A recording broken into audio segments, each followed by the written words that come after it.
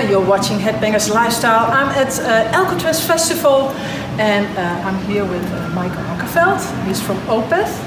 Welcome. Thank you. Yeah, you're playing tonight, right? I think so, yeah. You think so? I hope so. It's quite late that you're playing, right? Too late. Too late? Past my bedtime. Oh, well, you can sing some lullabies for the people. Yeah, I don't think I have to be drunk. They'll be drunk, yeah. But there's a new album on the way. For you, it's already a fact. You know what it's all about. But your fans, maybe not. So maybe you can announce the title again. Yeah, it's called In Cauda Venenum, which is Latin for the poison is in the tail. Okay, how did you come up with that one? Internet. Ah, internet. Yeah. You can find anything there. Yeah. So I heard it's 2 albums, an English version and a Swedish version. Okay, well, there's a big challenge, big question. Why did you do it?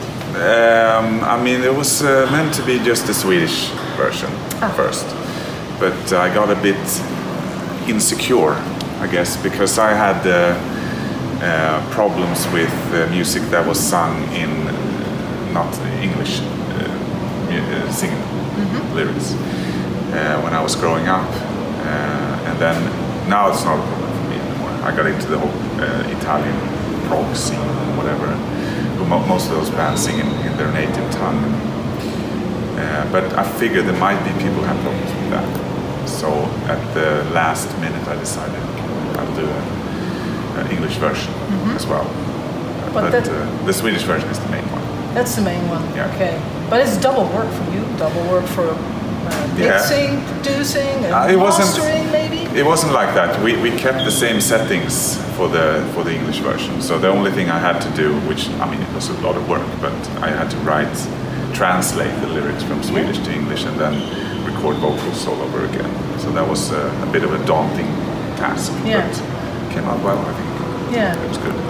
Did you feel you could put in the same emotion in the English version as in your native language? I mean, it is secondary.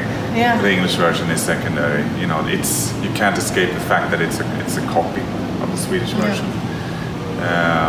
And the Swedish version was done. I was in my studio, just really relaxed, and I didn't have to think of time issues or money issues.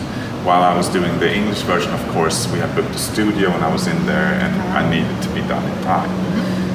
So it's a bit more, I wouldn't say it's a lesser version, but it is a copy. And the first one, I mean, it's like painting a great painting. I say great painting. And then, well, I'm going to do that again exactly the same. And you will probably look what you did before and it would be a bit more contrived, I guess. But with that said, I think it depends on which version you pick up first. If you pick up the English version first, that will be your version. But I'm hoping that people will check out the Swedish version because I think that's the best one. Is it something you would do again? Now you have this experience? Don't know. I don't know. I mean, why not? I mean, it's a different climate now for music. I mean, it's not so boxed in. You don't have to follow the rules as much as you did in the early days. I mean, you wanted to fit in to a certain extent and to be. It sounds crass, but I wanted the records to sell and those kind of things. And now it's a different climate, I guess. I think I don't really care as much. As long as the music is great. Of course. But you're an established artist, so maybe you can take more risks. People will buy your album anyway? Yeah, I mean, risks for me, it's a positive word. I like taking risks, but I never see them as risks. It's just what we felt like doing at the time being. And we don't cater to our career, maintaining the career by putting out records that we think will sell and that everybody will like. We put out records that is like, okay, this is what we want to do now, and here it is. If you like it, that's great. If not, sorry. That type of thing. And about the music, what can fans expect from this album? I'm happy. I'm really happy with it. But my taste is very eclectic, I think. I listen to so many different types of genres of music. I don't like people ask like, what's your guilty pleasure? I don't have any guilty pleasures. I can listen to whatever. And that finds its way into our own music. So I think it will maybe be a bit difficult and a bit of a test to people who are just listening to metal music maybe. But there are metal moments in there, and I like to think we wouldn't been able to write these types of songs if we didn't have that background, so to speak. But there's a lot of stuff going on. It's quite... It's a new journey as well, so to speak. I mean, it's really hard for me to say because I wrote it. But it's epic, big and overblown and pompous and stuff that I like. And how would you define OPETH like now, today, where they are standing? Free form, kind of. Going with the flow, and not the flow of public opinion. Just our own little stream. A new album also means touring. I saw there's already quite some shows scheduled. How do you prepare for a tour these days? Agony. Sitting at home not wanting to go. And then we need to do some rehearsals. But generally it's a terrible thing for me to be facing a tour. I have a girlfriend and 2 daughters back home, 2 cats, that I don't want to leave, you know. But this is what I do. I love to play with the guys, to be on stage. But you're in a fragile state of mind, or I am at least, when you're on tour. You have like a little family away from home, which is the guys in the band. But the moment someone else steps in, that circle is broken, and you're insecure, and you want to go home, basically. So, you know, my best moments on tour is when we're on stage playing, and when in the dressing room afterwards talking about the show. Then the rest I could definitely live without. How do you deal then? Because you go on tour, and how do you make you feel yourself more comfortable in the situation? Well, back in the day, you got sedated by vodka in a way, you know, like drinking and listening to music, that stuff, and we still do that, you know. That's fun, but it gets very samey after how many years we've been together. So I try to walk out, you know, whatever town we're in. I wake up, check where's the record shops. It's 20 kilometers that way. Can I walk that distance? Maybe, maybe not. And then find the record shops and go for a coffee and, you know, walk around town and do that and find some records. That's my motivation, apart from the show itself. What's the latest record you bought?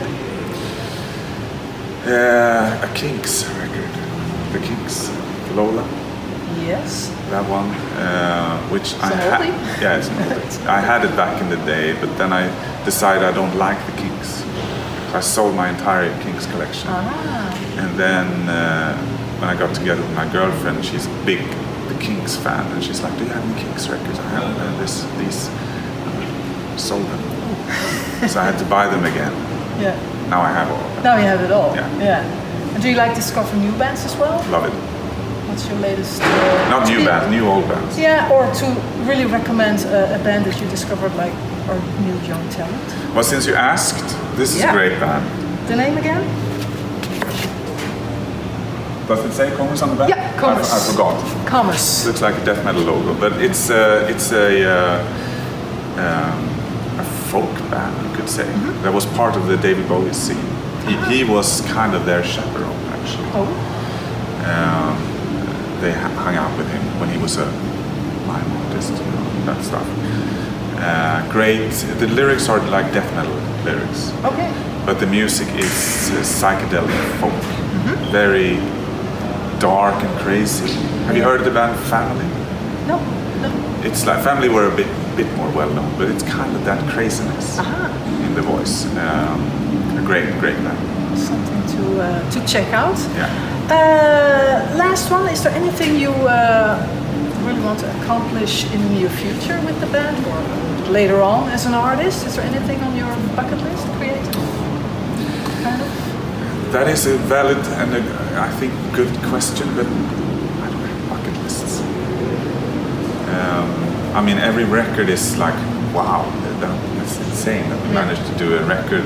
Every tour is like, wow. Every show, you walk off like, wow, we're alive. Yeah. We made it. Yeah. So that immediate future is to make it through is on my bucket list. Yeah. But I don't have dreams of doing a triple album with an orchestra or working with another artist. Not really. I'm too tunnel visioning. Yeah. So I have idols.